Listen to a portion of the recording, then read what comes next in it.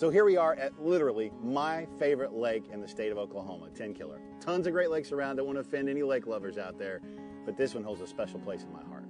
I've been coming here really since I was in my mom's womb. I mean, it's one of those deals that you grow up and it's just, that's the place that you go. There's tons of great lakes around the state. Fort Cobb, Texoma, Arbuckle, you name them, and they're great. But this one holds a special place, and now it's becoming like a family thing.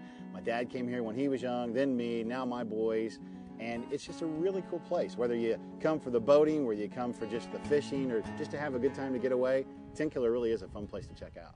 One of the places you have to check out is my favorite here at Lake Tenkiller, right behind me. So does Steve's. The sign says it all. This is living. Come on, let's go check it out.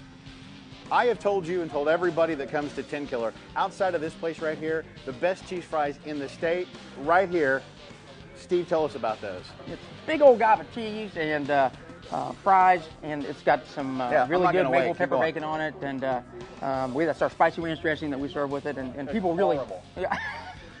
You won't like it. In fact, it's so bad you won't even want it. I'll eat it all for you and save you the trouble, okay? I swear.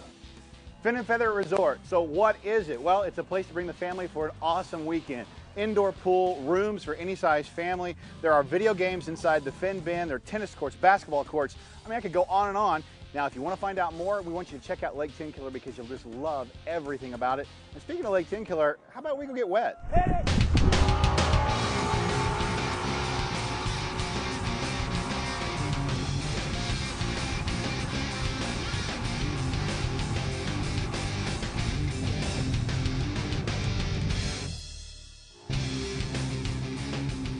These days, I think what's most fun is being able to actually ski with the boys. You know, you go through that where your dad pulls you all over the lake to get you to learn how to ski, and then all of a sudden you're old enough and you have kids and you're doing the same thing. And now that they're good enough on skis, we actually have all three of us behind the boat sometimes. And then it's just funny, and then we start, you know, jabbing one another like, hey, I did better than you, or I got more air, or I was outside the wake longer. And it just becomes a real fun experience just to have the whole family in the boat.